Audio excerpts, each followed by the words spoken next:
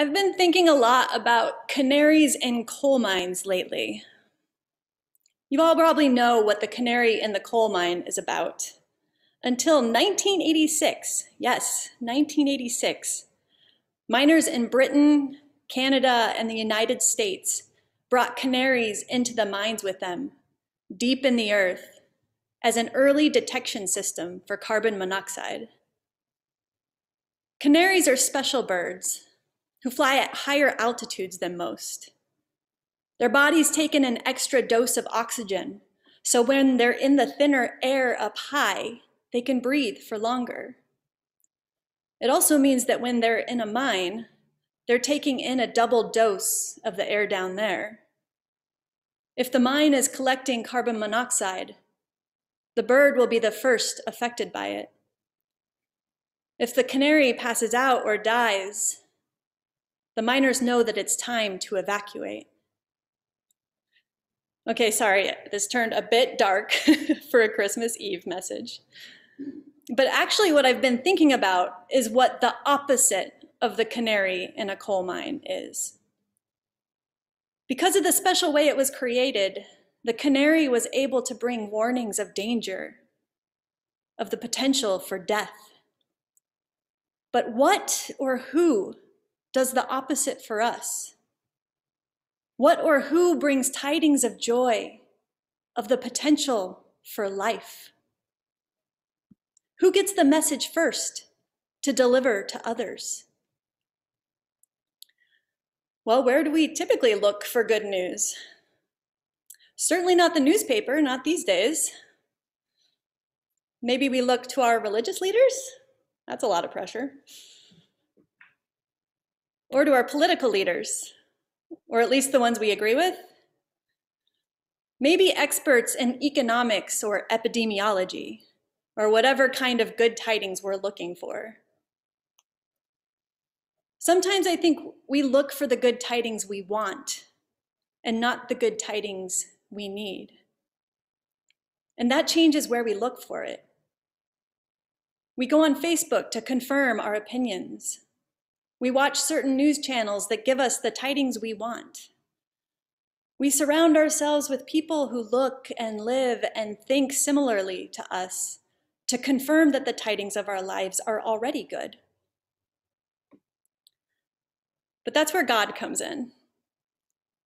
When Jesus arrived, God sent the news to the most unlikely messengers. The angels visited shepherds. And I can tell you right now that the shepherds were not titans of industry or politics or religion. They weren't even working class.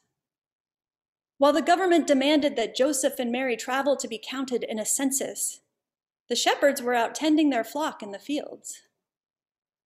The government didn't count them. They weren't important enough to be counted.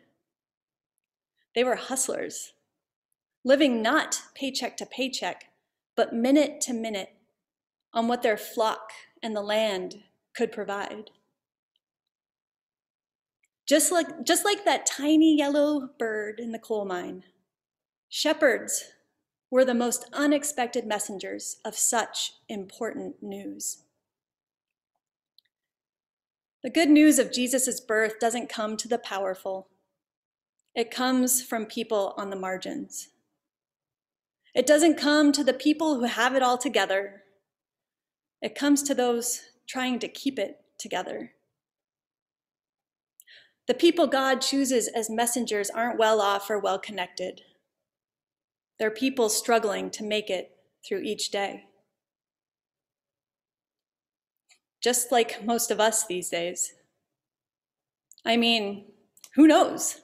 Right now, you might be bearing a message of great joy, a message God can't wait for you to deliver, and you just don't know it yet. Me? You might think? I don't know about that. I'm not important enough.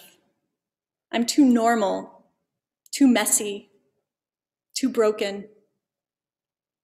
But think about it. The tidings of joy came from the shepherds. Just some guys out in the fields with their sheep, invisible to the rest of the world, getting through life the best way they knew how. What I'm trying to say is that you are exactly the perfect messenger for the good news of God coming into the world.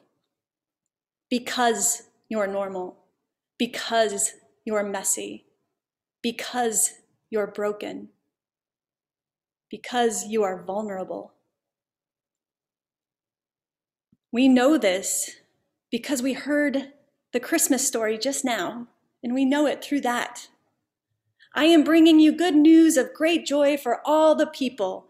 To you is born this day in the city of David a Savior, who is the Messiah, the Lord. This will be a sign for you. You will find a child wrapped in bands of cloth and lying in a manger.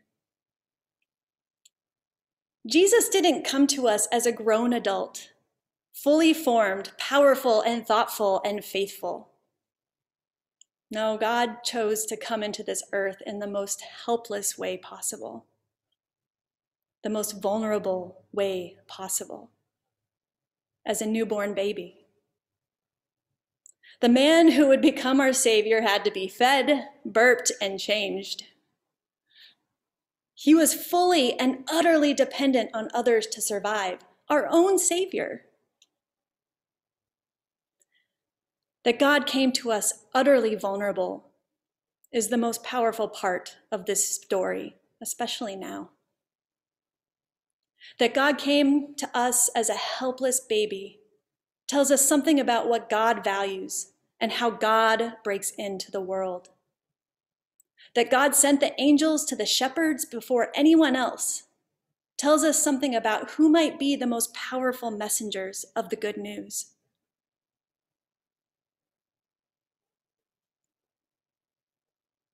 I'm going to admit something to you. I'm exhausted. The pandemic has me burnt out. The constant shift in guidelines, the constant vigilance when I'm around other people, the constantly adapting my work for the church so that we can all stay connected. It's been heavy. I feel so raw, so vulnerable.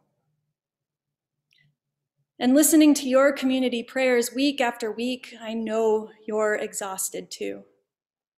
You're raw. You're struggling.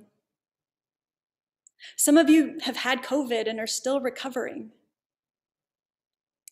Some of you have lost jobs because of the pandemic. Some of you have been trying to steward children through online school. Some of you have been living in isolation for 9 months now. For many of us, the pandemic has just compounded other struggles: depression, illness, family conflict. We are all so vulnerable right now. But guess what? That is the good news. The good news tonight is that God arrived in the world as a helpless baby. In Jesus, we know that God finds us through our vulnerability. As my wife likes to say, God has a preferential option for the desperate. The good news is we don't need to do it all on our own. We don't need to have everything together. We don't have to power through pretending that everything is fine. The good news is this: when we are rendered helpless, God breaks through.